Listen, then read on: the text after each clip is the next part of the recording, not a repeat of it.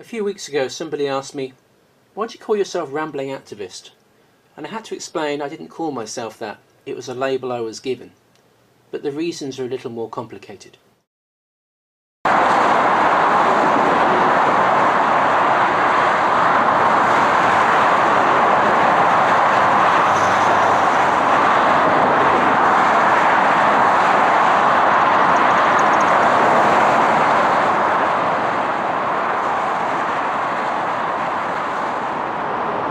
This country lane is where I used to play as a child. I'd walk out to here, pick berries from the hedgerows, pick bushings in the fields, watch the birds, watch the wildlife, the hares boxing, and bit by bit, over many years, it was taken away. What's your response to that? It becomes very personal. What you identify with is being taken away from you. That's what made me into an environmentalist, but more than that, it made me into an activist. Real change involves acts of transgression. Doesn't matter if your environment is being taken away or you're responding to that. To take that on requires transgression. Rambling made me transgress. It's because if you're walking on land, in England at least, walking on land is an act of transgression. You're walking on what is portrayed to be somebody's private property, even though you have a right to do so. If you look at an Ordnance Survey map, it shows you various paths, and it always says that a path on the map is not evidence of a real path on the ground. The problem is, as time has gone by, it's become more complex to exercise your rights in the countryside as they've tried to open the countryside up. And it's all about this battle between land rights and access rights. And now we have permissive paths and trails, and your rights there aren't the same. And then you have the whole category of access land, where you have all sorts of restrictions on what you can and can't do, otherwise you lose your rights of access.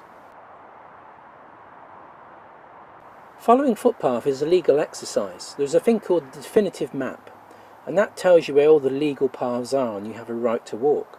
And by understanding that, you get to realise how local government works, how paths are created and how they're maintained. And that makes you political, because you suddenly realise that how paths are maintained, how your rights are looked after, is a political act. Here we have a stile. It's broken. It's overgrown. Most people can be put off by this, but what can you do about it?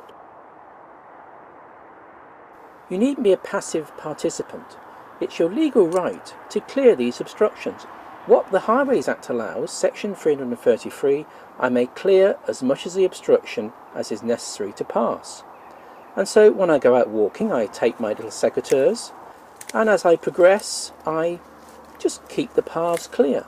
It's my legal right to do so. The law says that. And yet many ramblers feel quite uncomfortable when they see me doing this. Here's the clear gap. The stile is of course a responsibility of the local authority. That's for another day. And so I'll progress my way up the hill. Come to this stile, and this is quite interesting. This is the county boundary. Oxfordshire this side, Northamptonshire on the other side. And what you find is, when you start rambling, different local authorities implement the law differently. Different officers implement the law differently. This is Northamptonshire's definitive map, slightly different design. In Northamptonshire, they've privatised council services, and so the officers react very differently to complaints. In addition to secateurs, I also carry a small saw. A few months ago, a tree had come down. You can see people have been trying to struggle around the edge. My choice, I went through the middle of it. It only took me 15 minutes to do. You can become part of enforcing your rights, and that is what makes them real. Coming to the other side of the county boundary, you find this. This is the ancient road. Before they created the new road, this hollow way was for centuries the road. As you get into paths, you realise that the world changes. You can see the progression of things in the countryside, perhaps more easily than you can in the towns. It was this process of learning, of engaging, of exercising rights, which turned just rambling activism into a greater idea of activism, of transgressing those things which perhaps we don't talk about, perhaps we let lie, because it was a way of facilitating my access to the countryside, my involvement in the countryside, and enjoying that which I had a legal right to do, but perhaps not everybody wanted to enable me to do. Getting to the top of the hill, you get a view across Banbury and the ironstone slab beyond. A bit cloudy today, the mists are coming in and out, but it's a very nice place to view the town on a clear day. But as I turn to carry on my way, what do I find? Barbed wire. This isn't legal. It's quite ironic that it's over the top of the footpath sign, because it shows the farmer has done it quite recently. The law says this shouldn't be here. If I try and cross this stile, I could hurt myself. So as well as the secateurs and the saw, I also carry, wrapped up to keep them dry, a pair of very heavy duty wire clippers. This isn't for clipping the wire, this is for taking the barbs off. What's illegal here isn't the wire, it's the barbs. So by taking the barbs away, I'm not only making it safe for me to continue, I'm actually making the piece of wire that's illegal, legal. Now what the law says, section 164 of the Highways Act, the Highways Authority can tell a farmer that he has 6 months to remove the barbed wire. Well, that means there's 6 months of people who might be hurting themselves. I mean, I might get hurt as I cross the wire. You can see there's a big scratch on my arm there from the bramble as I went through the stile by the bridge earlier. This is property. I have just, in effect, caused criminal damage because I've taken a piece of barbed wire and I've clipped the barbs off. And very soon after getting into footpath and access, I got into criminal damage law, because you are doing certain things which of themselves are illegal. What the law actually says that you can do certain things which damage property in order to avoid harm to you or to the interests of other people. This is section 5 of the Criminal Damage Act. What it says is, if you have a good reason for needing to do the damage in order to protect other people's interests, property or well-being, and it's required to be done immediately, then you can go ahead and you can take that action. That sounds quite obscure, quite minimal.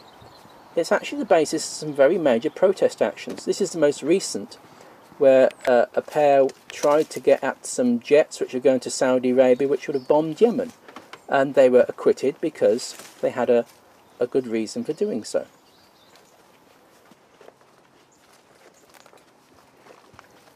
As I progressed through rambling and footpath and become an environmentalist, I suddenly realised all that stuff I learnt for the innocent idea of rambling was also applicable to the idea of activism. And that came to a head at nearby USA of Croughton in 1985. And today we're using a public bridleway. It's still open, they haven't closed it, or well, they haven't yet. And using the protection of the Highways Act 1980, the Access to Countryside Act 1949 and 68, we are perfectly legally travelling across a frontline communications fence. Those walks across Croughton later got me involved in all sorts of other campaigns, where this idea of using the law to effect change as our right as being part of this society became really useful. And since then I've gone on to do many other things, but it still comes down to this idea of transgression. That sometimes the law itself enables you to be transgressive. For example, in 1992 I jumped over the fence into an outlying compound of the Harwell Laboratory to find the Atomic Energy Authority were illegally dumping radioactive waste. In a society where certain interests dominate, to enforce the legal rights of those who have them but are ignored is a transgressive act. And over history, it's minorities enforcing their legal rights and the transgression, the social transgression that creates, which creates change. This is the inward journey of activism. This is how activism allows you to express yourself, your beliefs, your ideals, and make them concrete in the real world and effect change, real change that does, in the end, make that greater social change happen.